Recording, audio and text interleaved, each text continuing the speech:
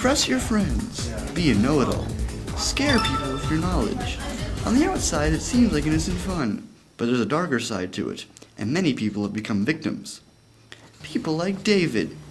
His identity was stolen when someone asked Peter what his credit card number was. In like a few days, I lost $3,000. I lost my apartment. I lost my job. I lost my girlfriend. She thought I was gambling it away. David was just a random victim, but some of the attacks have been more personal, like this man who wished to remain anonymous.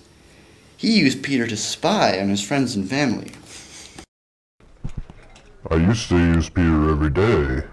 I found out all my friends' secrets. It was a long time before I could trust anyone without using Peter. We tried to find out what it takes to make a program like Peter. We talked to Steve Zakhaev, a programmer and ex-hacker.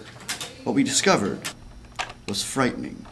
خاطرینه ارسان شب ترنین کارتزه میام بد کنیز کامپیوتر ما یه وقت که کیدناس no all class کارتزه text match and that's it.